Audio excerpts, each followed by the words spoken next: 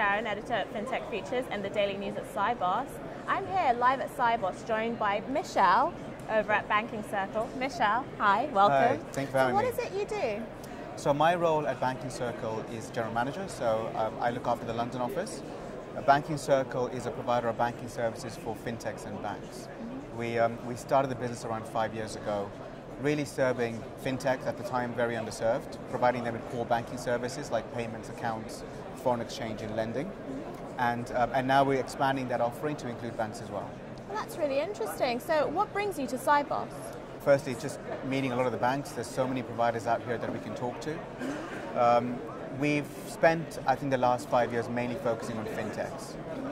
Now what we're doing is we're looking at how we can provide value to banks. Many banks are struggling to get access to euros and sterling. So one of the solutions that we're launching is our international cash management solution that enables banks to access local clearing, which fundamentally means that their underlying merchants can pay locally into these markets. If, for example, a merchant in Sweden and you want to make a payment to a supplier in the UK, previously you'd make a cross-border payment that would take 3 to 5 days. It's very expensive. Under our solution, that would be an instant payment, and it would be through our local rail, so it would be a local payment.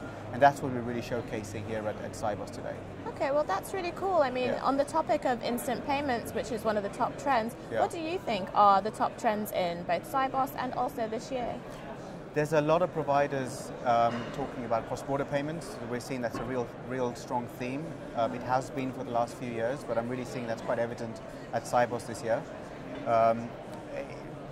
Some of the Chinese providers, the Chinese banks, they've got huge stands. I don't know whether you've seen. Yes, so they are. It's quite wonderful. Yeah, it's pretty evident that they're expanding their businesses outside of China, and I think that entails a bigger demand for more reliable cross-border payments.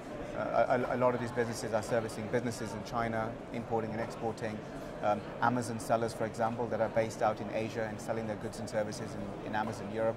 So that whole trade between our jurisdictions is becoming more and more important, and I'm seeing that in Cyboss. Yeah. Well, that's really cool. And what about the challenges facing the market? What do you think is going on? One of the other trends that I'm seeing at Cyboss that I think is very relevant to our business is financial inclusion.